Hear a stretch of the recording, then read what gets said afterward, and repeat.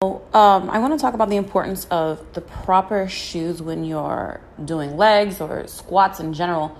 You can also do them barefoot, which is another method. I'm not going to get into it today, but I'm wearing shoes today. So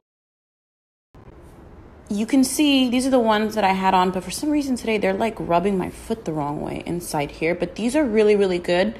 I wear a lot of these. I can never say the name. Hirachi. I was saying sriracha for a long time, but that's something else.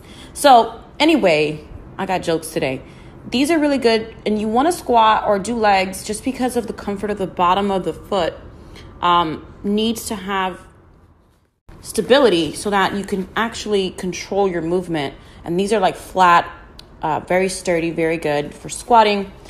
I do this. I do Converse. These are the ones I'm going to wear today because they give me a lot of stability on my ankle and also the bottom of my foot to control the movement for legs. And I also use my Vans, which are good. Our Converse are really good. We'll get more into that later, but yeah. Now these are shoes that I do my cardio. I'm not doing my fasted cardio today, but cardio-based movements, high performance. Man, something's wrong with my brain today. Cardio, running, anything. And why I say these, let me just throw one down real quick because I don't got 3 arms.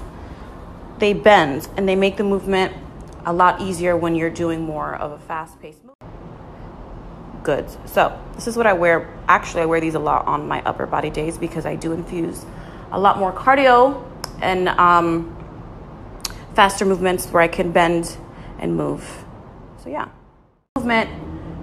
You can do legs in these, but I will promise you this, your foot will not feel as sturdy compared to a flat, sturdy bottom shoe.